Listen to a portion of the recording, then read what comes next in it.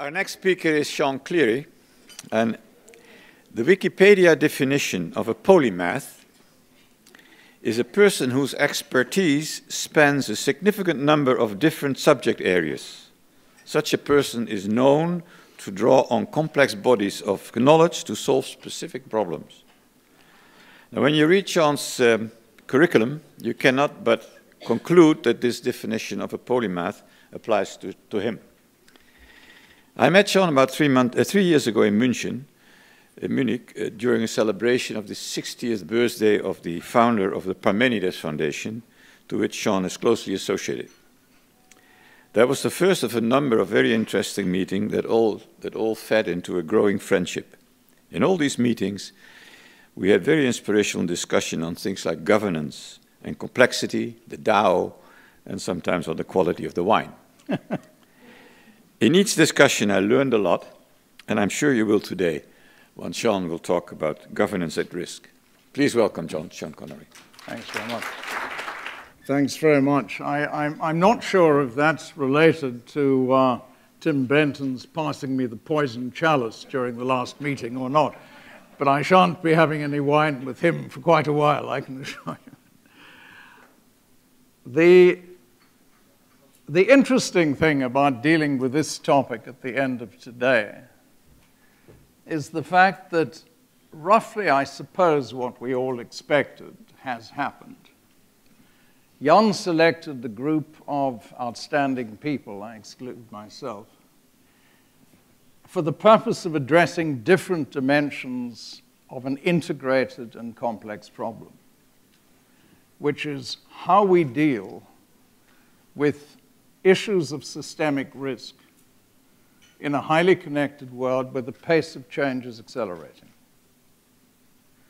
And perhaps because Peter framed the issue so well this morning, I think what's been most remarkable about the discussions is that although each one has been on a completely separate topic, the level of systemic connectivity between both the underlying themes and the data and information that's been provided in respect of each of them has been quite extraordinary. And that, in one sense, makes what I'm going to try and say much easier.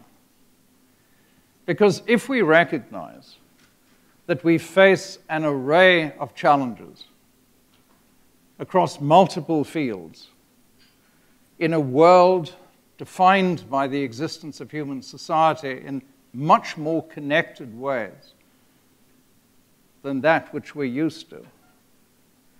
And we recognize simultaneously that the scale of knowledge out of science inter alia has increased highly significantly and is accelerating rapidly, then surely it should come as no surprise that decision makers of every sort, and particularly those responsible for national and multinational policy, are overwhelmed. If individual scientists working in specialized areas find challenges in coming to grips with the specific challenges in their area and cannot clearly articulate the solutions in that particular framework, how on earth do we expect a president or a prime minister or a minister of whatever, who is at the end of the day a politician, not necessarily equipped by any special knowledge of the disciplinary area that he or she individually is supposed to address, and certainly not if you go up to the pinnacle in terms of premierships or presidencies, capable of doing the trade-offs with high efficiency. So much of the problem that I think we experience in the governance space today is actually baked into the system that we've created. And I think we need to have a degree of humility in recognizing that, because we're not going to solve the problem if we talk past one another in respect of it. So let's take a couple of reference points just to get going on it. You all know these. Sustainable Development Goals produced through an incredibly complex process involving enormous amounts of national and multinational coordination and discussion over a period of 3.5 years, the product of the at least nominal success of the Millennium Summit leading to the Millennium Development Goals and then a desire to go further. It's wonderful. Anyone who doesn't celebrate the adoption of the SDGs last year, anyone who doesn't recognize that achieving that level of collective notional focus on what it is that we seek to achieve by 2030 doesn't know what to celebrate. But the truth is, the complexity locked up in those 17 goals and the indicators associated with them is enormous. And the ability of any individual to wrap his or her mind around what that would involve in respect of delivery against a global program, it's an impossibility. So it's wonderful focus. It's a splendid array of utterly desirable targets, and it poses extraordinary challenges. And the counterpoint to it is this sort of thing. This just happens to be the one from the Global Challenges Foundation, which was created by a friend who happens to be at MIT. It looks at catastrophic risks across the whole of the landscape. And of course, the two are very closely related to one another. Because in the final analysis, a catastrophic risk on the global scale is the risk of events or processes that would have a catastrophic consequence. Here it's defined as deaths of 1/10 of the population or have a comparable impact. And they both, ironically, derive from the same problem: high levels of connectivity, rapidly accelerating change, and the inability of policymakers to be able to wrap their minds around the challenges in an intelligent way. Now let's try and, at least on a meta level, distill what we know about what works. If you look at all of the faith traditions, all of the things that have founded great civilizations over 4 or 5 millennia, I think you can distill 3 very basic principles from them. The first is that there has to be, within any society, a degree of personal freedom. Because absent some degree of personal freedom, innovation, creativity, and progress are not feasible. It is not plausible that one person, some leader, some small number of people at the top of the society is or are going to have the necessary knowledge and insight to, in fact, direct the entirety of the society. But if that personal freedom is not balanced by some sense of obligation to community, you cannot have a society. It becomes meaningless to speak of society. So if you overestimate individual freedom and you discourage any sense of obligation to community, then there is no society. And some of you, at least, will be well aware that Margaret Thatcher, at a particularly unfortunate moment, made the remarkable statement that there was no such thing as society. She thought that she was producing a truism based on Adam Smith.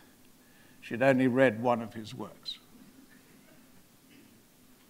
The third thing is that for societies to survive, they have to recognize in the first instance that they're embedded in an ecosystem on whose functioning the continuation of the society depends for its survival.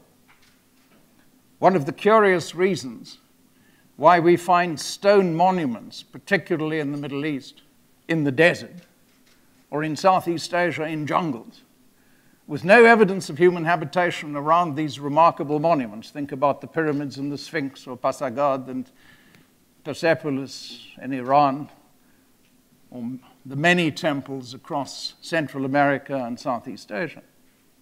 The reason is because the societies did not respect the ecosystem at their peaks. And that is the best way of causing civilizational destruction. And one of the very scary messages out of everything that's been said this morning thus far is that if we fail to recognize that significant element, we're at risk of doing that on a much larger scale than any civilization has managed to achieve up to this point in time. So these three, for the functioning of a society, need to work together. There has to be an appropriate degree of personal freedom, a sense of obligation to community, and respect for the ecosystem in which we survive. And actually, as I said at the beginning of this comment, if you look at all of the great faith texts, you'll find this theme running right through them. You'll also find it running through Aristotle's Golden Mean. So, how do we deal with this? That's just what we're doing on aeroplanes at the moment, and I'm a major culprit in respect of this. That's what we're doing in respect of internet connectivity. That makes it very difficult to apply those simple principles that I was talking about just a few moments ago, because the societies that we're dealing with are operating globally, locally, nationally, regionally, on multiple levels. Every one of you in this room has multiple identities, as do I. Every one of you identifies with people from your own community, on possibly ideological or other grounds with people in many other different parts of the world. And the same thing is true in respect of your professions and your functional associations. So how do we, in that overall context, manage to balance personal freedoms, community responsibility, respect for the ecosystem in ways that make sense from the perspective of governance? Well, the first thing we can say is we're not doing terribly well. We're not doing very well economically, where in terms of IMF projections for this year, the advanced economies are going to grow by about 1.6%, the world at large by about 3.1%, and were it not for some extraordinary performances out of Asia, and to a limited extent out of sub-Saharan Africa, we would not be at the 3.1% globally that the IMF expects we'll achieve. The interesting thing is that 4 years ago, 3 years ago, even 2.5 years ago, you could have used those aggregates in something resembling a meaningful way to convey some information. You can't today. The level of diversity has risen dramatically. There's no point thinking about the BRICS. India's performance relative to that of Brazil is a spread of nearly 10%. China's performance relative to that of South Africa is a spread of over 6%. And you can't do it in respect of the advanced economies, where the range is narrower, but the diversity is as great. If you break it down, the euro area is doing 1.7, Japan's doing 0.5. If you look at it in respect of the BRICS, you've got China at 6.6, India at 7.6, Russia at negative 0.8, and Brazil at negative 3.3. So the aggregates conceal more than they reveal. And therefore, almost irrespective how one creates communality in this circumstance, it becomes difficult to come up with policies that are likely to work across larger landscapes. We all know that we escaped from something that had the potential to be worse than the Great Depression of the 1930s by essentially pumping money into the system after the G20 had stood in April 2009 with their backs to the wall in London and started out by pumping $5.3 trillion into the system in order to rescue the financial institutions. Since then, in order to keep the system going, we've pumped ever cheaper money into the system, with roughly 3.7 trillion of sovereign bonds currently attracting negative interest rates. It's clearly not a sustainable path, even in economic terms, long before we start thinking about environmental contexts. And the fundamental reason for this is because we haven't got a model that works for society at large. There's an indication of the interest rates. All you need to do is look out to the period past 2014 and notice that everything is below the line. If you have a look at what the IMF is recommending should be done in order to resolve this process, there's a suggestion that to keep the thing chugging along, we need to continue accommodative monetary policy where it's possible, develop accommodative fiscal policy where it can be afforded, and do highly significant amounts of structural reform in those areas necessary to get the economic system working once again. Christine Lagarde, leveraging her earlier prowess as a synchronized swimmer, has on 2 occasions, firstly at Jackson Hole and then at the G20 meeting last year, indicated that coordinated action right across the whole of the landscape is necessary in order to enable policies to work on an individual basis.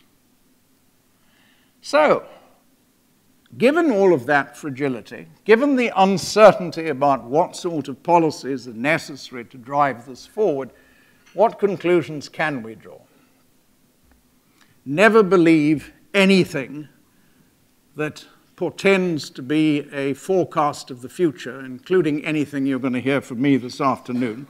I can guarantee you that the numbers will be wrong. I don't know by how much, but I do know they'll be wrong. But broadly, we think these are secular trends.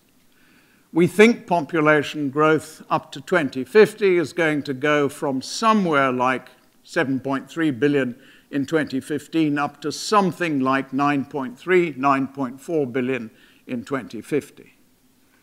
Accelerating urbanization appears to be absolutely secular, from something like 54% to 67% of those numbers. In simple terms, that means there's going to be 2.5 billion more people in cities, 90% of which growth will come out of Asia and Africa. Rome's not going to get any bigger. Now, you can think immediately about the scale of the challenges that that poses. Not just the aggregate challenges on the scale of the planet in respect of environmental sustainability, not just challenges in respect of food security, not just challenges in respect of urban design, mobility, and related areas, but the simple challenge of how we're going to get capacity into areas which currently lack significant capacity, which have inadequate resources of human capital and relatively weak institutions, on a scale necessary to meet that particular challenge. And then we have aging, which has been referred to several times after Peter did it this morning. He and I are of an age where we can talk about this without feeling embarrassed. But the real challenge about aging is, as we have rising levels of economic engagement, potentially at least out of younger populations in sub-Saharan Africa, the Middle East, and North Africa, we also have large numbers of older people, people over the age of 60 and heading for 90, who wish to remain economically active in some useful way. And how we're going to handle 4 generations simultaneously with limited fiscal resource and no real institutional capability of providing for that particular requirement is another remarkable question. We are on the cusp at the moment of the largest technological transformation that has happened to the world since the period between 1780 and 1860. The great industrial revolution caused a highly significant amount of social and political chaos throughout Europe, contributed very meaningfully to the displacement of empire, the revolutions of 1848, and certainly underpinned the Great Reform Act of 1832 and the Second Reform Act of 1867 in the United Kingdom, fundamentally transforming political systems. It is entirely implausible that the scale of the technological transformation that we're about to go through over the next 20 or 30 years is not going to make our political institutions unfit for purpose and is not going to bring about something like the same sort of social and political transformation. So, that's all we've got. When we're trying to think about problems like this, that's sort of more or less it. So let's try and think about what we know. Well, the first thing that we can be fairly sure about, and I'm pulling my horizon back from 2050 to 2030 for the present, the first thing we can be fairly sure about is that the secular trend of the shift of economic gravity from the Atlantic to the Pacific seems extremely likely to continue. Will it be bumpy? Will there be shocks? Will there be setbacks? Yes, yes, yes. But is there anything to suggest that that long-range secular trend is going to fundamentally change in the course of the next 15 years? No. Secondly, and perhaps more dangerously, we've seen a trend over the last 3 decades where the rent distribution in the production of output has shifted radically away from labor in favor of capital. And the consequences of that are expressed in many data sets. Thomas Piketty and many others have written significantly about the topic. But the underlying reality is that wage rates in real terms for blue-collar workers in, for example, the United States have essentially been flat since the 1960s, and the concentration of wealth in an increasingly small segment of total society, both globally and nationally, has become greater. Yes, inequality has been reduced highly significantly on a global scale, largely as a result of China's growth. But the underlying trend in respect of almost every national society has been in the opposite direction. And it seems very likely that that trend will be exacerbated by this technological transformation that we've only now begun to experience. If you do not have remarkable skills, high levels of adaptability, access to entrepreneurial opportunity, or access to technology and the ability to be able to use it to advantage, it's going to be a significantly more challenging world over the next 30 years. The consequence of this over some time, with the likelihood that it will be continued, is jobless growth and social dislocation. If we take that one step further, we can start to see what drives the phenomenon of Mr. Trump. Representative democracy is not delivering what citizens have a perfectly reasonable right to expect it should.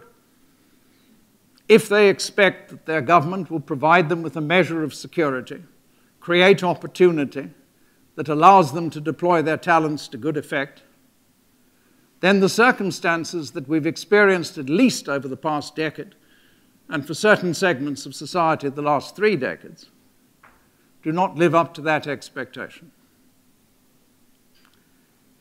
If you look further to the effect that the Western paradigm, which Frank Fukuyama enthusiastically suggested in 1989 and then more enthusiastically in 1991 would define the rest of history, has not lived up to those expectations either, but that along the way, in that remarkable wave of Western hubris, certain people felt slighted. Then the revival of geopolitics is no great surprise under present circumstances. And the combination of jobless growth and the return of geopolitics has accelerated rates of migration, both for economic and as a consequence of what has been happening in the area between Central Asia and the Levant over the course of the past decade, for reasons of conflict as well. That forced migration is putting more pressure on national governments, whether democratically elected or otherwise, and further weakening the effects of representative democracy. Add to that the fact that the human footprint has now become so large that it is quite clearly at levels of existing consumption, waste, and the like, having a profound impact on Earth systems at large. It's then quite obvious that that problem will be exacerbated further, both in respect of forced migration and in respect of geopolitical competition. Now, this isn't to make you feel depressed, by the way. All I'm doing is describing reality. I'm not trying to argue a case at the moment. This is the world that we have at this particular moment. And the fundamental issue is how we use science to better inform policy to be able to get to grips with the challenges that are baked into this particular system, but recognize it's systemic. You can't solve one part of this and then believe that you've made some highly significant contribution to the whole. So let's look at it very quickly. Broadly speaking, don't take the numbers seriously, but broadly speaking, these are the sort of expectations we have in terms of the shift from the Atlantic to the Pacific. Global GDP in 2000, US was about 31%. It's expected to be about 21.6% in 2018. China at that point was about 3.7% of global GDP. It's up by a factor of nearly 5. The rest of it all fits into the greater scheme of things. Don't take the numbers seriously. They won't be spot on, but the trend is what the trend is. China, obviously, is not going to be doing 10 to 12. It's a much bigger economy today. No economy could conceivably grow at those sort of rates at that scale and size. But nonetheless, if you reckon that China is going to be able to stay in its broad range of 6.5 to 7, IMF estimates this year are 6.7, then under those circumstances, you've got to recognize that the US economy, even if it does manage to grow at 3% per annum, is up against a Chinese economy of 13 trillion, growing at 6% per annum. So self-evidently, the arithmetic would indicate, purely on the basis of compound interest, that it's not going to take very long before China becomes not only in PPP terms, but in real exchange rate terms, the world's largest economy. And it's investing in trying to make that feasible by deploying its surplus foreign exchange reserves, which are about 3.7 trillion, as effectively as it possibly can in respect of a variety of different instruments. This just happens to be the framework description of One Belt, One Road. But in addition to that, there is the Asian Infrastructure Investment Bank, the New Development Bank under the BRICS rubric, the Silk Road Fund, and a variety of other instruments that it's putting in place. This comes out of Parajana's connectography, but it's a rather elegant illustration of what could be developed out of the entirety of that if you applied economic competitive advantage on a sustainable basis across the whole. Now, don't believe linear projections out into the future, and don't imagine for 1 second that this won't run into all sorts of problems. Of course it will. But nonetheless, it is a vision centered around China's vision for 2030, which is the shift from being an export-oriented, investment-driven economy into one that is more closely related with domestic consumption and spreading the benefits more widely throughout the region. It's also important to recognize that this reversion to the Pacific, this reversion to Asia, is actually just in line with historical trends. There's the point at which India started coming off its peak in respect of overall growth, and China and Europe started rising significantly. There's China's first peak in 1820 and the beginning of the rise of the West. Why do you think that happened? It's called the Industrial Revolution. And that runs all the way through Western Europe's peak, just before the First World War, when the United States has now passed it. And that runs all the way to the period immediately after the Second World War, where under the influence of the Marshall Plan in particular, the United States lost its dominant position in the global economy and others started rising. First Europe, and then subsequently Japan, and then subsequently the rest of the world. So, what about this issue of inequality that we were talking about earlier?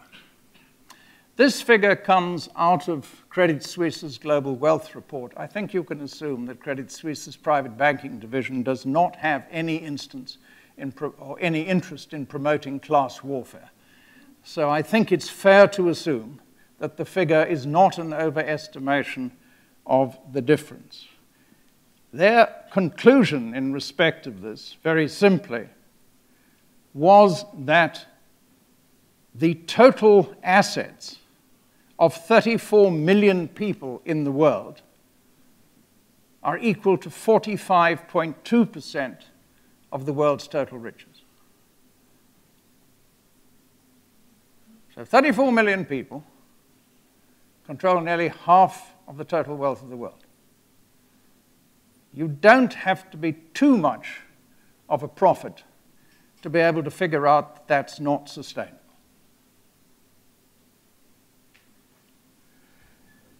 This is why. This is out of Adair Turner's rather good book last year, but this slide comes out of his presentation to Cass a year earlier. Rising inequality in the top left-hand corner is a function of the shift of capital to income. In other words, capital reserve rather than wages earned is in fact the fundamental driver of this overall inequality. And that's a function of two things: falling interest rates, which we described earlier as being an instrument of stimulus for the global economy, associated with the ability of people who have access to capital to be able to leverage such capital as they have at their disposal to enormous degrees. If you have access to capital and you can borrow money at 25 basis points and you can leverage it at least 20 to 1, which is not difficult in today's world, then by definition you can get rich very quickly in rising stock markets. If you don't have access to that capital and you don't have access to those low interest rates, by definition you stand still. If you've also been in a position where your employment has been at risk, your house has been repossessed, and the like, which happened to very large numbers of people around the world between 2008 and 2013, then by definition you slip further behind. And that in itself might not be as problematical as it otherwise appears to be if it weren't for the fact, sorry, I'm getting this disease now, if it weren't for the fact that we know that there is an extremely close correlation between high levels of social inequality within societies and high levels of social pathology. So societies that are characterized by very high rates of social inequality tend to have much greater incidences of poor health, poor educational performance, a lack of well-being for children, low levels of trust, low levels of social mobility, higher incidences of teenage births, obesity, drug abuse, violence, and imprisonment. We can't, therefore, in the interests of any degree of sustainability, fail to address this issue of economic inequality for any longer. But right now, we don't have policy instruments in place to be able to deal with that. We have high indebtedness in the great majority of the advanced economies. We have rising indebtedness in China. It's only its foreign exchange reserves that gives it the margin that it has under present circumstances. And whereas we have relatively high growth rates in some parts of sub-Saharan Africa and indeed in India, which has the highest growth rate in the world at present, the ability to distribute that money effectively across society while maintaining economic competitiveness in the existing marketplace today is extremely limited. As I suggested earlier, that's likely to be exacerbated by the challenges that we face in respect of this great technological transformation. You've heard reference to the details. I'm not going to go into them now. But the really important thing about this is that what is coming through the research pipelines at the moment, what is in different stages of development, is coming out of infotech, biotech, nanotech, and cognotech. We have no idea how these technologies are going to combine. All that we can see is that fairly extraordinary changes in the entire landscape of economic production, distribution of economic goods, and certainly education is going to be occurring. This is a very quick overview. It comes from the Canadian Metascan of new technologies. That's what's coming through the pipeline. They reckon in energy, in agricultural and natural manufacturing technologies, in digital and communication technologies, in nanotech and material science, in health technologies, and in neurotechnology and cognitive technologies. And that's just what we know today. The pace at which new material is being published is completely unprecedented. Here's molecular 3D printing in organic chemistry. Here's combining it with molecular self-assembly. Here's a whole series of developments in emerging neurotechnologies. Brain-to-brain interfaces are out of the laboratory. Self-evidently, this is occurring on an expanding scale in respect of the defense and national security space, and virtual reality is starting to transform everything from tourism to individual experience. Now, the implications of this for income are going to be fairly extraordinary. If you are an accountant or an auditor or a junior lawyer, and I've deliberately picked 3 white-collar employment areas because it's happened across the board already in every country except India in respect to blue-collar manufacturing, your jobs are at risk. Once you have all the data captured within ERM, ERP systems, why on earth do you need accountants to write it down again in a different system? All you need is a piece of accounting software that translates it into whatever your audit reporting requirements are. If you have it in that particular format, what on earth do you need auditors for? A piece of audit software will do a much better in-depth dive into that data than the comparatively random sampling that occurs within an ordinary audit. Why would you want to do precedent search or discovery using junior lawyers or paralegals? The sort of software that we have available in respect of precedent search today is vastly superior to anything that you can possibly generate by getting teams of young people to work overnight fueled up on caffeine. So all of these areas are going to be fundamentally transformed, and I think it's to Singapore's enormous credit that this inquiry into how to fundamentally transform the education system in order to take account of the challenges that this transformative phenomenon is going to bring about is currently being undertaken. But all of you who are from universities or research institutes know damn well institutions are hugely resistant to change. So bringing about rapid change in respect of educational institutions is going to be extremely difficult. And we're almost certainly going to go through a very awkward period as we try to grapple with the social dislocation that these new opportunities are going to bring, while trying to ensure that we change our systems and our institutions to make them fit for purpose as we go forward. So I end this little slide with a cliché. We're going to need flexibility, adaptability, social capital, and social cohesion in order to be able to manage these transitions. And if I could click my fingers and make those fall out of the sky, I'd be really impressed. But it's extraordinarily difficult to manufacture those, and it's very difficult to see how one will have anything resembling a smooth passage through this fundamental change if we don't have them.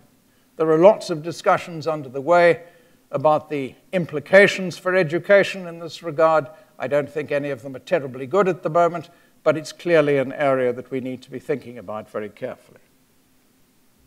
And while governments are grappling with those particular challenges, we have to recognize that geopolitics is back front and center in the whole of the area from the Mediterranean to Central Asia, to an increasing degree in East Asia, in both the South China and East China Seas, and around the whole of Russia, but particularly Georgia, Ukraine, and related areas to Russia's west.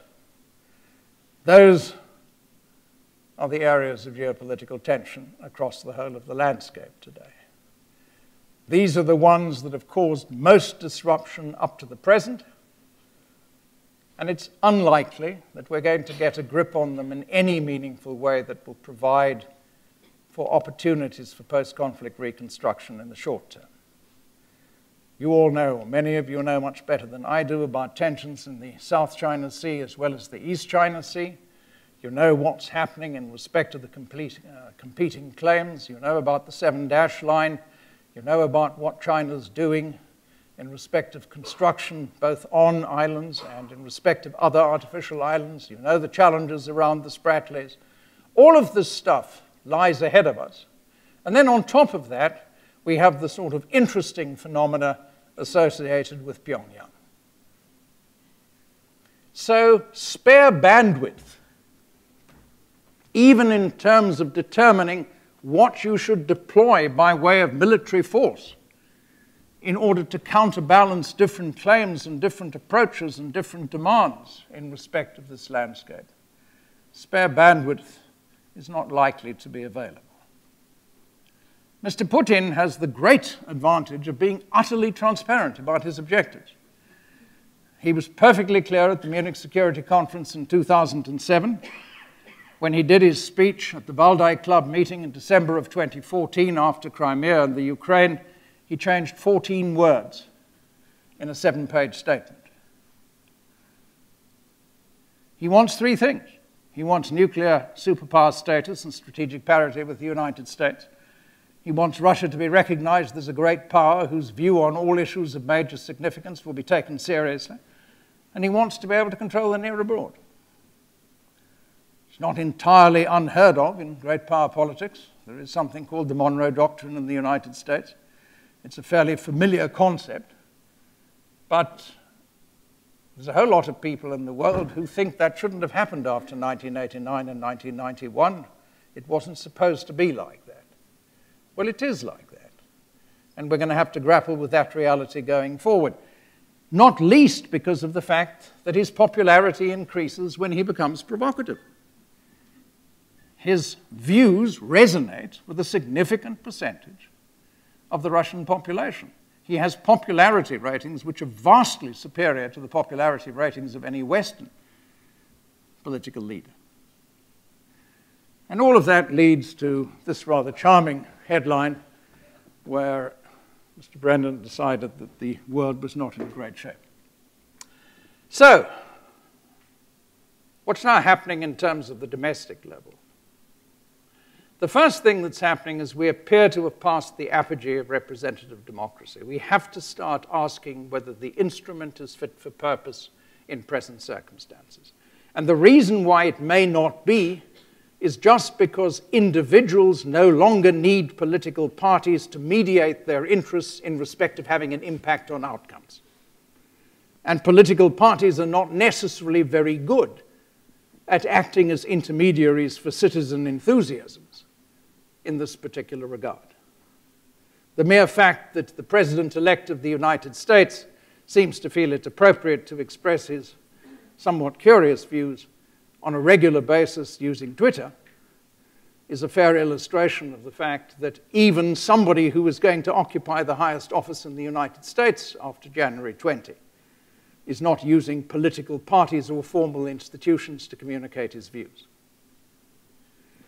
If you have a look at what is happening in respect of these, the level of trust in democracy, the sense among, in particular, millennial generations, that democracy is a meaningful way of achieving the fulfillment of their aspirations, appears to be declining rapidly.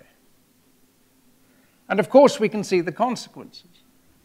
We started out worrying about Tahrir Square and Taksim Square, whether we were celebrating them or regretting it doesn't really matter very much. They were phenomena. But now these phenomena are absolutely everywhere. This is an illustration of the extent to which representative democracy is failing in Mexico. That's Brazil, as is that. And that, of course, is the Republic of Korea. So there's no part of today's world. For Peter's benefit, I could have shown shots of university students protesting in South Africa as well, but I didn't know you were going to be here, so I didn't put in a slide for that purpose. But it's a common phenomenon in every single landscape today. There's nothing unique about any part of it. And unfortunately, governmental actions are likely to be exacerbating this particular problem. Because governments today, as a result of both algorithmic manipulation capability, the reference that you were making to data analytics and the like on the one hand, and increased surveillance on the other hand, for a whole variety of reasons, ranging from efficiency in terms of process through urban conditions to counter-terrorism associated with classic surveillance, an enormous amount is now taking place on an algorithmic basis. Individual judgments are being superseded by algorithmic judgments. The United States does not allow people yet to kill without a human decision to do so in the context of a drone strike. But nobody's in a position to be able to analyze in depth the quality of the intelligence that has led up to that particular moment. And what is happening in this space overall is that on top of all of the weaknesses of the systems themselves, the social contract and the means by which the social contract is expressed in action is changing. Therefore, the legitimacy of both governments and potentially states is going to come under risk. So, there's no great surprise that we get a populist revolt under those particular circumstances. There's no trust in the system. Those who stand up and say what a lot of people are feeling are going to get the support of a significant number of people in respect of the citizenry at large. But the interesting thing about all of this is that populism has certain characteristics. Populists generally, Mr. Trump happens to be a rather startling example of it, but populists generally manipulate reality symbolically.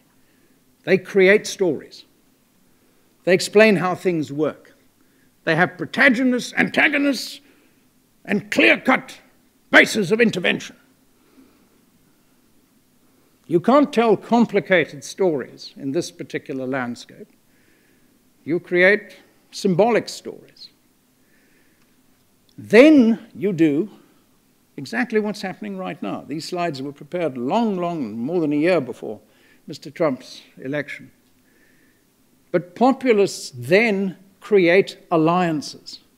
They incorporate key figures and groups into structural alliances that enable their legitimacy to survive. Most populists are not completely mad.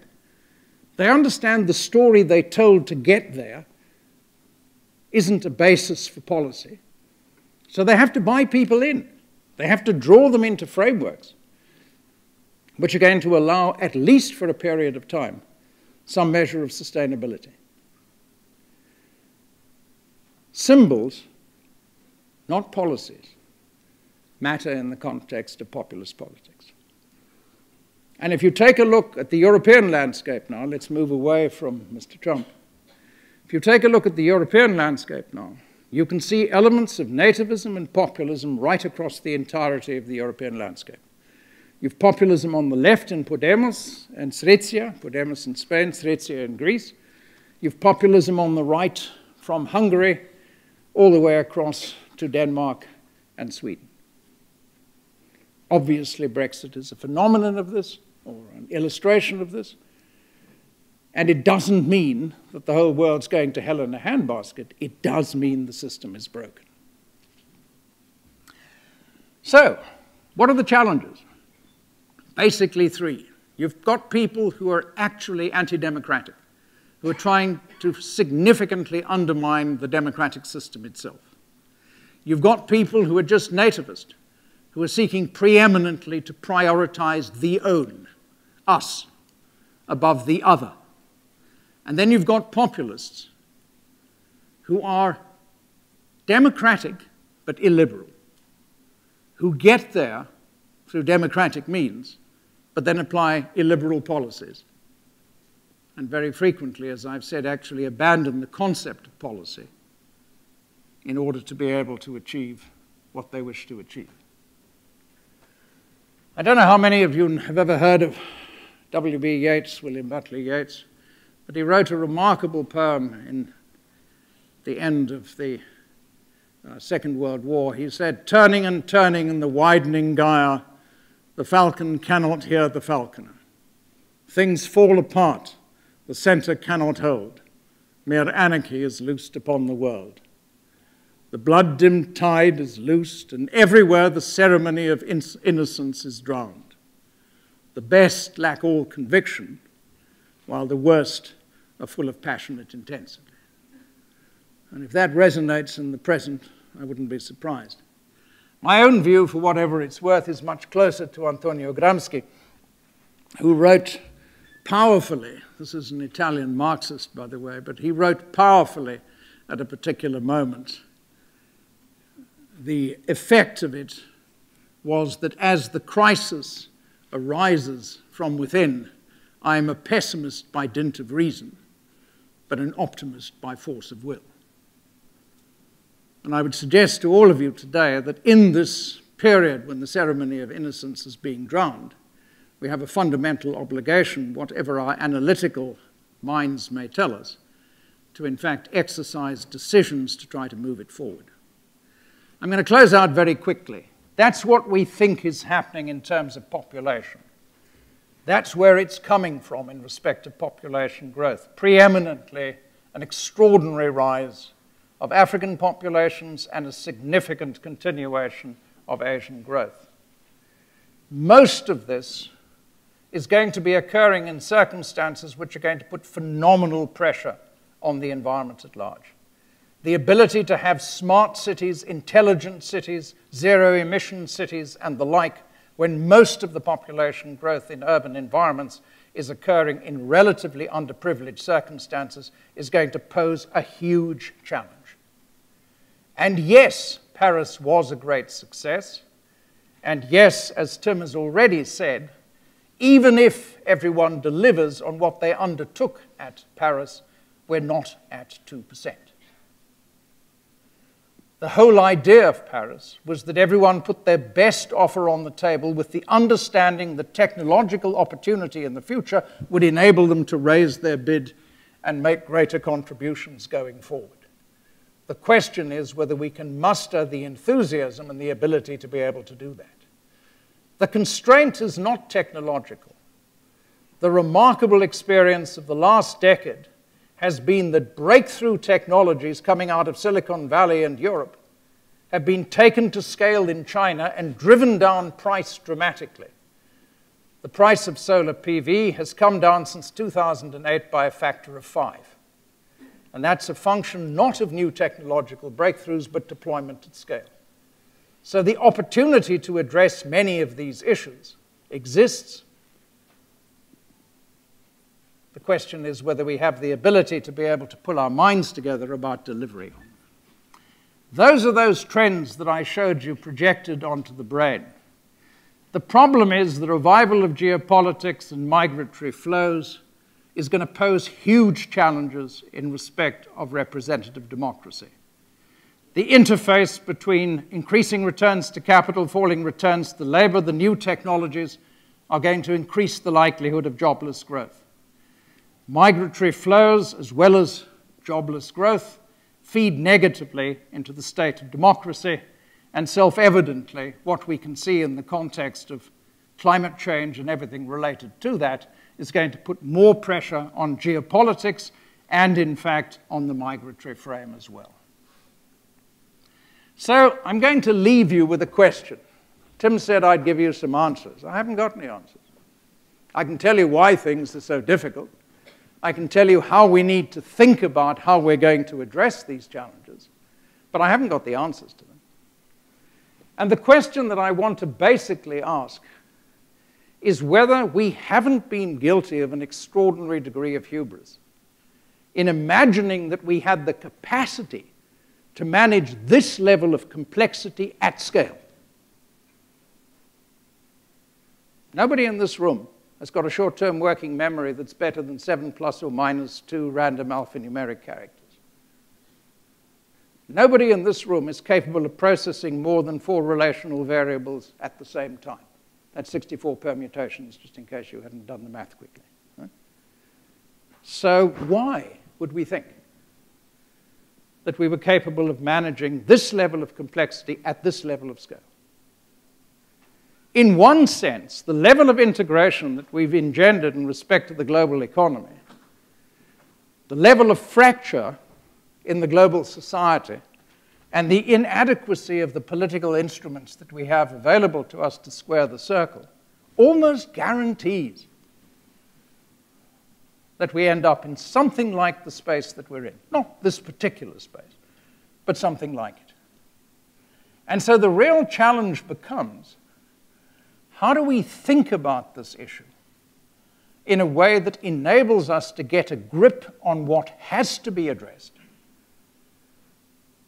so that we can create the sort of future that we've all spoken of?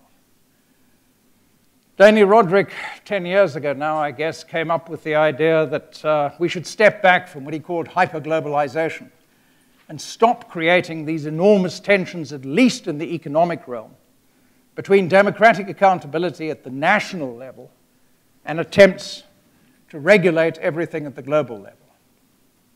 It doesn't matter hugely whether one agrees with him or not. I'm using it as an indicative example of the sort of questions that we should be asking. And I'm going to take it to where I think we are today. I think we have to reset. I think we have to recognize we've overstretched.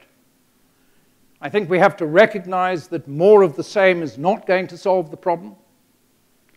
And I think we have to start asking ourselves seriously what we could get through on a regional basis in respect of things like ASEAN and the European Union, on a global basis in respect of international treaties and conventions,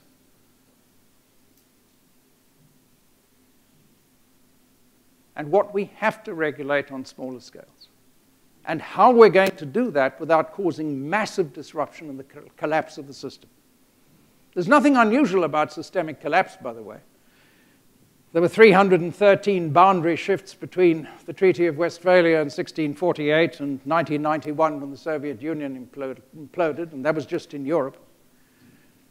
All sorts of crises are the order of the day. There's nothing particularly extraordinary about it. It's just that the scale of the crisis we're setting ourselves up for at the moment is much larger. And it may be time to start asking serious questions about how we take it forward. Meanwhile, all of the things that Peter started out with this morning are absolutely fundamental. We have to invest in insight and foresight. We have to ensure that we have the best information, knowledge, and insight available in order to enable us to make intelligent decisions. We have to brace for the certainty of turbulence. We have to recognize that uncertainty is the nature of the world we live in. And we have to create an organic ability to be able to anticipate rapid and discontinuous change, build trust and reciprocity, and build resilience that allows us to adapt and manage the shocks that we couldn't foresee. Anyone who doesn't do that, any country, any company, any institution, is going to be left on the sidelines. But the key question that runs beyond it is, do we need to do more? And my last observation goes to this definition of resilience that Peter quoted Judith as highlighting in the 100 Resilient Cities project. I find the internet a very useful metaphor for how one thinks about resilience, because the internet was actually created for the purpose of enabling communication networks for military purposes to survive a nuclear war. So it was engineered against shock.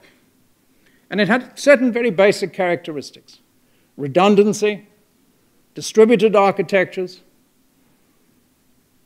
a condition of failing to safe, an autonomous character across all of its operation systems, premised on the fact that it was nodal and packet switching, not circuit-based, and then a series of formal communication and negotiation protocols.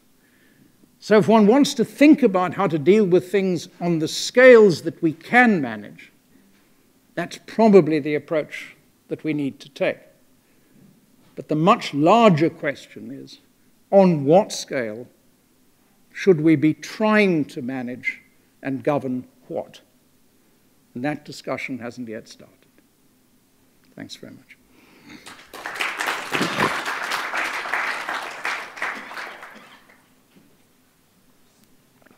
Wow. Thank you very much. Great pleasure. Are there questions, or was it all clear? Thank you very much for this talk. I think the absence of question is just because it was so deep, so that everyone is just digesting it now. I have several questions, actually, but they are more like a discussion here. So with the obvious problem of democracy that you represented very beautifully here, I think it also resonates with the previous talks when people we are now, as it always was in the history of civilization, are so concerned about our daily problems that we still need some representatives that will think about global questions, as for example you are doing very nicely, and credit should be given here, very big, and probably democracy in this sense as a political structure should move to this direction, not that the representatives of daily problems, but rather than the futuristic problems that we do have at a higher level, in a higher scale, on a global basis. This is one question which I would like you to address. And another thing was, well, maybe I'll stop here and ask another one. I've grappled with this thing in a lot of different ways for many years, and I don't know the answer to the question. The only thing that I'm sure about is that societies survive and thrive when you get that triadic balance that I described at the beginning right. When you have enough individual freedom within society to encourage creativity and innovation, and where, if you will, whether you think of them in the context of negative freedoms, Isaiah Berlin's approach, or whether you think of it in terms of Amartya Sen's approach, it doesn't matter very much, but individuals must be sufficiently empowered such that they can, as Aristotle might have said, actualize their potential. Those individuals must not be encouraged, however, to feel that they are in competition with everyone else. They must feel that even while they are competing, they have a sense of community and an obligation to give back and contribute. And the society at large has to be mindful of the fact that its survival depends on respecting the ecosystem in which it's embedded. So now the question for me is, how do you encourage, through political and social systems, how do you encourage that understanding on a significant scale within society? And the real problem is that I think we did become hubristic from at least the end of the 1980s, the beginning of the 1990s, until the financial crisis. We reified markets and we deified the individual. And as a consequence of that, we created systems that were dysfunctional and which have contributed very meaningfully to the circumstance that we have today. The difficulty is that's still largely the fashion. You're seeing significant backlash against it in a number of environments at the moment. But the space in which that idea that that is the way to go, ironically, is perhaps greatest today, is in the fastest growing cities in China, among the elites of India, among significant actors in Southeast Asia. So even as you've started to see the backlash in particularly Western Europe and to a degree the United States, that trend has still got, I think, a ways to run. Technocrats are not very good at managing citizen expectations either.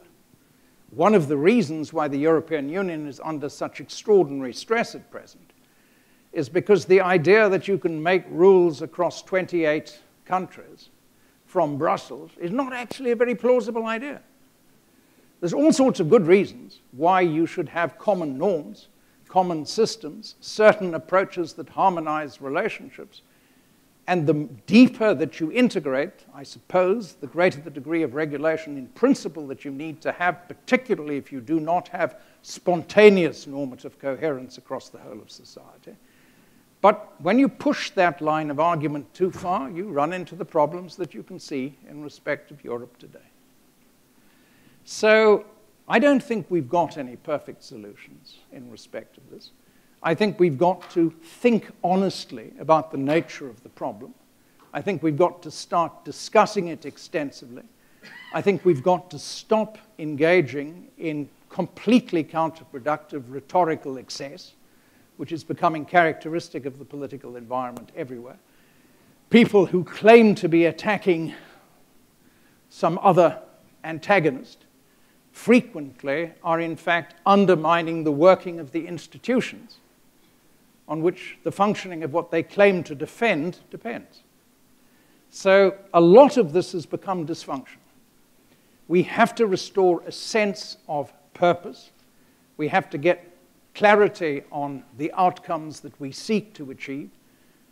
And we have to stop engaging in fruitless rhetoric for the sake of expressing your personal frustrations at any particular moment. Those, I think, are the biggest problems within the frame at the moment. We're feeding populism by engaging in a continuous process of antagonism. It's not going to get us to where we need to get to. But what the form will look like, I don't know. I think there is some possibility of going back to the Athenian agora in digital terms. And I think that that could be a useful complement, provided it is not unreconstructed referenda on a continuing basis. I look to Switzerland as an example of a society which, because they're not competing for office, because political office in Switzerland is a waste of time. Nobody would want political office in Switzerland. As a result, they compete about policies. And that seems to work quite well. But it has a particular history, it's of a particular scale, it's in a particular circumstance, and there's no guarantee that would work across all landscapes. So I don't know what the answer is. I do know we have to grapple with it, and I do know what we should be aiming at in terms of an end state.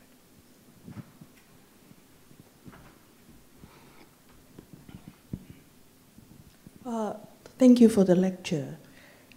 Going back to your slides, I'm quite puzzled by the slide that you have shown, the global GDP, as we are actually only 391 days from 2018.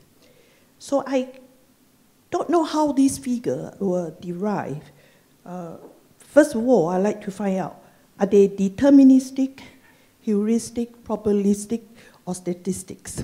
Oh, there were statistics. The study on that particular thing was a Chatham-House study done 3 years ago. So because from the year 2000 to 2018, which as I just said, we are only 391 days away, or a little less than that actually, as I speak. So Japan dropped by 60%, and China increased 30%, etc. And if you add all the figures on the left and on the right, they are not equal. And also, I'd like to find out, you attribute to all those, the last one being the Latin America continent, so the rest of the percentage go to the rest of the world or whatever. So I'd like to hear from you where's the source of the information and how they derive this number with 18 years apart. Because during this 18 years, even taking the last 5 years, the digital revolution with all the tax in place, it is not straight line, it is not logarithmic, it's not exponential. It's actually a funny curve. So I'd like to hear your view. Sure. Thank you. I think I said 4 times. If I didn't, then I certainly intended to say it 4 times, but I think I did, that you should never take any forecast of any figures seriously. It is in the nature of things that forecasting is an utterly imprecise activity. Those particular things, as it says on the slide, came from Chatham House. They came from the Royal Institute of International Affairs. And it was a study that happened to be done in 2012, published in 2013, projecting figures out to 2018. That was the purpose of the study. It's an indicative trend line of what they saw was happening at that point in time. The reason why neither column sums to 100 is firstly because there are other countries in the column. And secondly, the other countries are not moving around to the same degree that these countries are. So for the purpose of taking a long table onto a slide, all that has happened is that the countries that were growing fastest or declining fastest were selected out of the table for the purpose of showing the trend line. The graph comes out of the original table and it shows the projection in respect of that, and self-evidently the numbers won't be right at the end of the day. But that was the purpose of the study in 2012. That was what they published in 2013, and that's what they said at that point in time. No more than that. You'd have to ask them what they intended, whether they intended it to be predictive. I suspect it was the best material that they had available at that moment. They applied their minds to it, and that was the conclusion that they reached. Thanks for that analysis. It seems to me that the thesis rests on levels of 4 levels of analysis operating at the same time: global, national, individual, and economic operating at the same time. Now, the way I understand governance is that it implies within its context ideas of authority. Is the point of your analysis essentially to say that authority will come from these levels, these 4 levels and others operating at the same time? Are you seeking to promote a form of order by, in the globe by these 4 levels operating at the same time? Is that the point of the analysis? Let me try and answer it this way. Governance, as opposed to government, you know the concepts extremely well. But governance is usually expressed as the means by which we achieve outcomes at different levels. So we can talk plausibly about national government. We can't talk plausibly about global government because we have no institutions of global government. We do have institutions of global governance, and the sort of classic 4 pillars that everyone uses are the UN and its related specialized agencies, the IMF and the World Bank and the WTO. So this inquiry starts out on the level of saying, bearing in mind that to address many of the challenges that are being addressed within the framework of individual discussions, we require different levels of collective action to produce outcomes that are consistent with our sense of equity, sustainability, and progress, we have to have some instruments that would enable us to coordinate effectively as between notionally state sovereign actors. Not only, the thesis would go on to say, not only are we not succeeding in doing that terribly well under present circumstances, but our inability to square the circle between a relatively integrated economy and a highly fractured society at global levels is causing tensions which reflect also on the views of the citizenry vis-à-vis their own systems of national government and governance in the sense of participation in the management of their own affairs.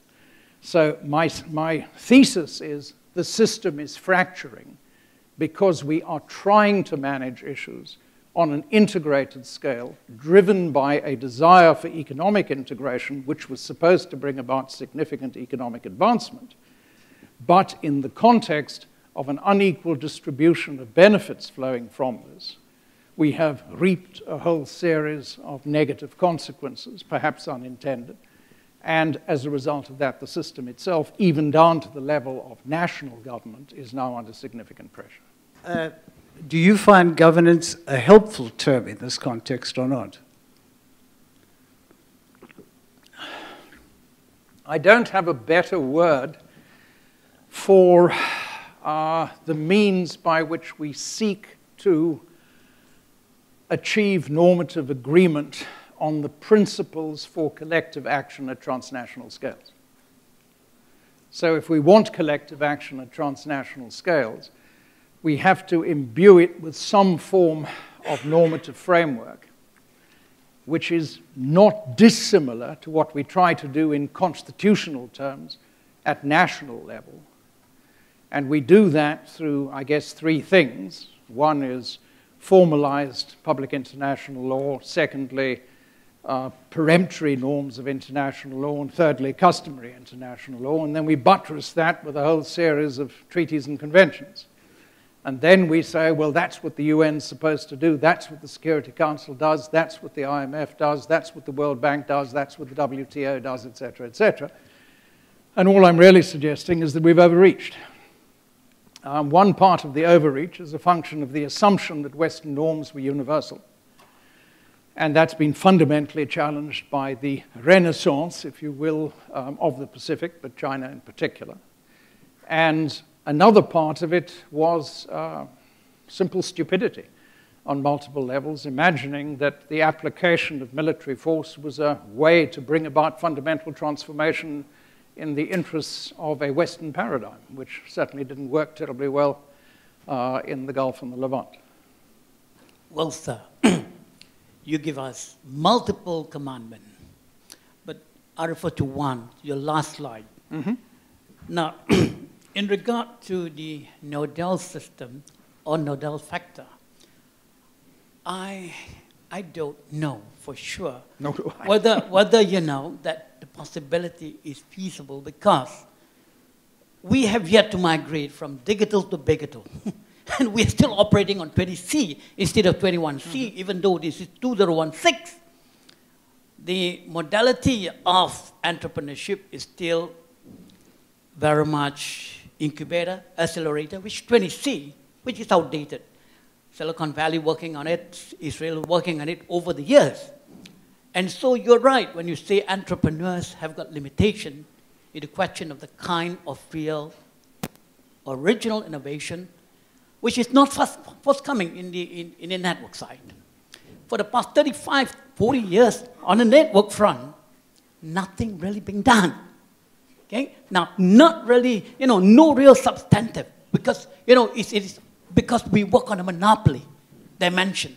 Now, I don't know how you could expect the FCC is willing to listen to some innovation. Look, when Barack decided to democratize ICANN, until now, Congress is still pending it, and it's still not working yet. Now, the question is that if you notice that kind of capability, do you think that, you see, we just witnessed just last Saturday in Singapore, Singtel collapse because they don't seem to master the simplicity of yesterday legacy IP capability.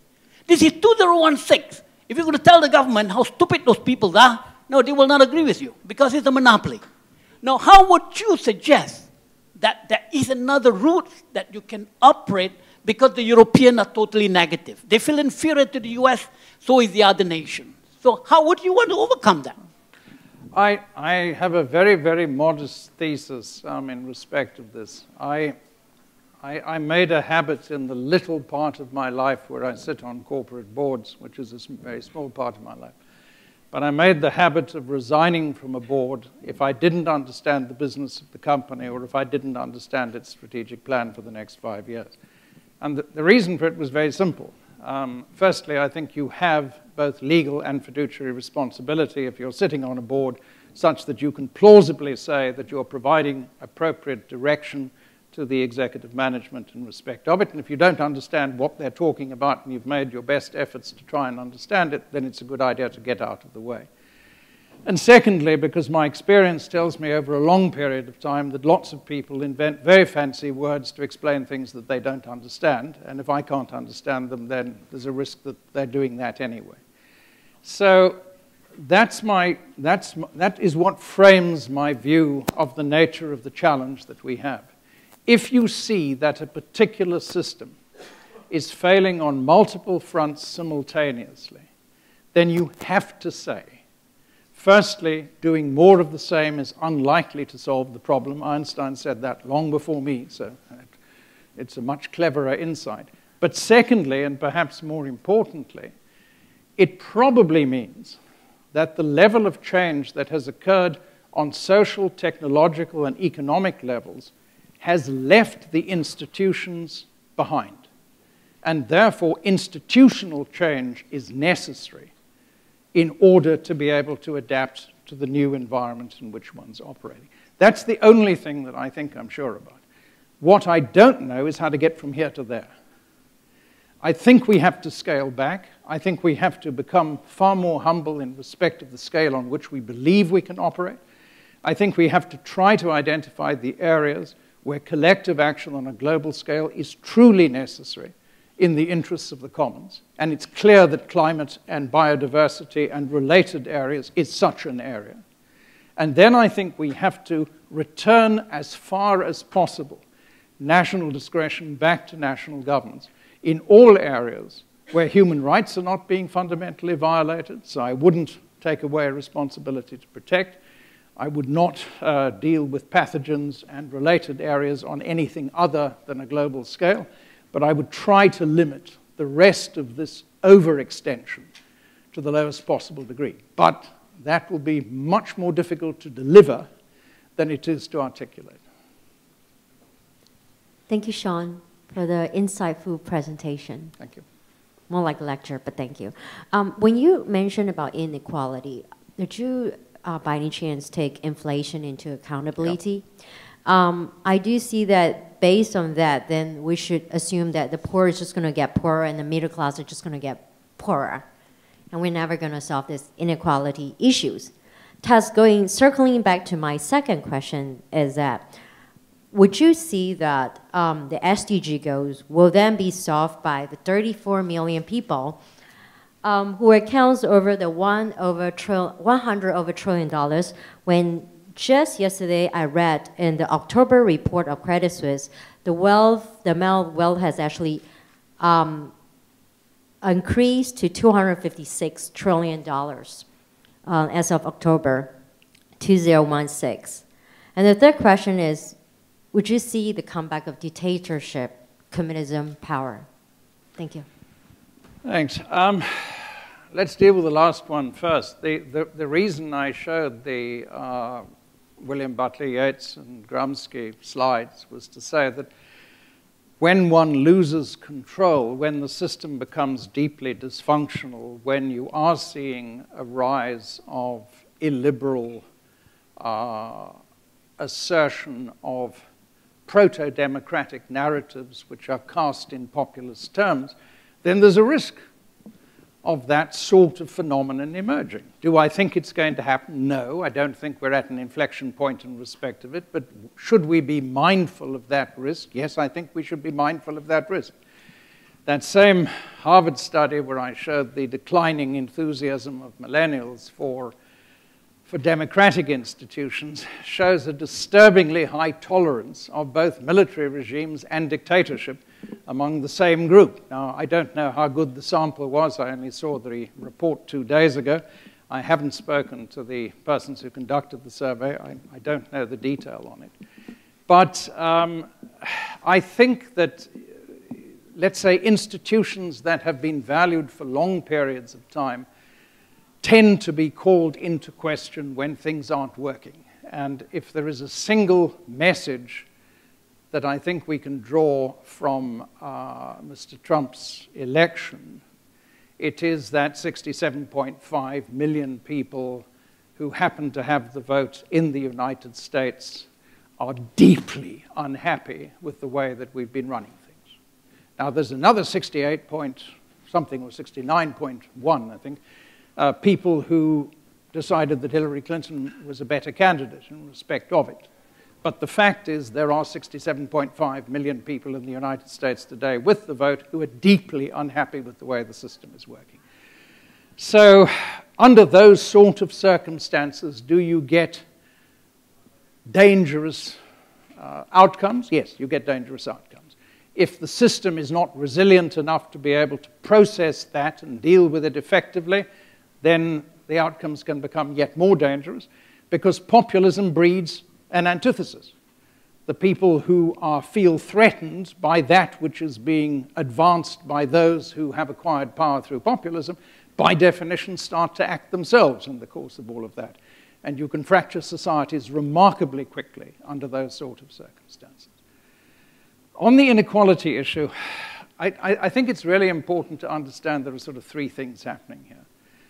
The one thing that's happening is that because we have deified markets and individual endeavor, we've created a circumstance where over a significant period of time, it became possible for people with access to capital and leverage to be able not only to preserve their wealth against taxation and a variety of other instruments by moving it around in respective jurisdictions where little was taxed, but in addition to that, consolidate their wealth highly significantly. Now, there's nothing wrong with the consolidation of wealth. But when, in a highly transparent society, it becomes apparent to the vast majority of people in that society that whereas they are suffering and having an extremely tough time, a significant number, small in total number, but nonetheless significant in respect to society at large, whose lives and circumstances are showcased on television and social media on a continuing basis, are getting stinking rich and richer, then under those circumstances, the idea that you can have social stability and social cohesion surely must be thoroughly improbable. So that's the one highly significant dimension of it. The second highly significant dimension is that if we believe, as we sort of seem to believe, that sustainable liberal democracy is premised on social mobility and a broad-based middle class, which is sort of the paradigm, then anything that hollows out the middle class and anything that puts this broad-based middle class under threat is by definition not good for democracy. So if we wish to protect democracy at the national level, we have to address challenges of large-scale income and wealth inequality. That's normally done through taxation. Redistribution for social services is the ordinary means of bringing about a level of balancing through this equation. We haven't been doing that in Anglo-Saxon countries for a considerable period of time. And that has exacerbated this problem very considerably. In the framework of the SDGs, the great difficulty about the SDGs is that unless you actually develop coherent milestones, unless each government responsible for executing according to those particular milestones takes it seriously, and unless there's some degree of accountability, civic or otherwise, in respect to the totality of the system, they will remain a pious dream. If you can put those instruments in place, they will make a significant contribution to improving the overall state of both society and the environment. It seems to me that societies thrive when people have work. Mm-hmm. And work tends to be, in today's world, under many forces that are difficult at a minimum. And if you know, large corporations, for example, in the United States help build the middle class, and they, not taxation, were the distribution of wealth. But because of the hollowing out and removal of so much of the work from corporations, at least offshored and outside of the United States, I think what you found was the distribution of wealth system in the United States began to collapse.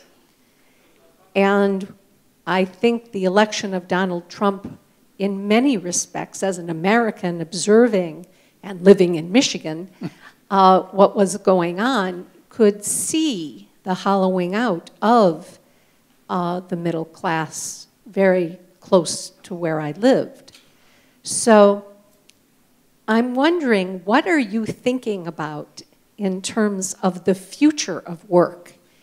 Since I think the private sector around the world can play a very important role in the redistribution of wealth that we don't, as policymakers, often consider, but should.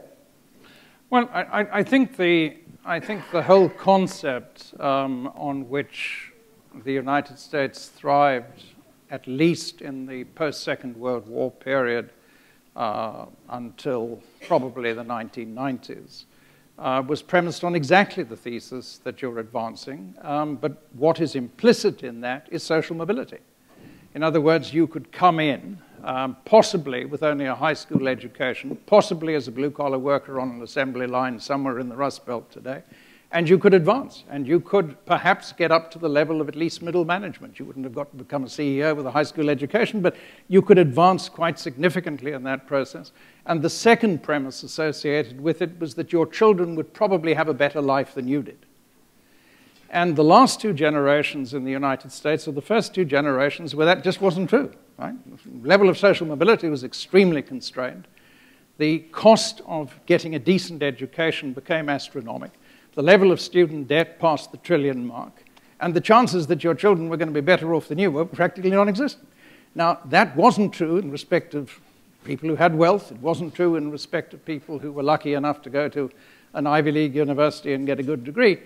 But outside of that, the more and more people were being left behind by this particular system. And then, and that's where the taxation issue comes in, there was not fiscal resource available because of the way in which the tax system was structured to provide a safety net under those people.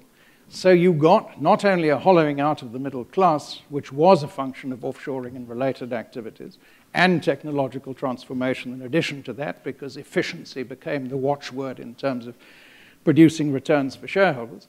But in addition to that, people started to lose faith in respect of the prospect of their children having a better life after them.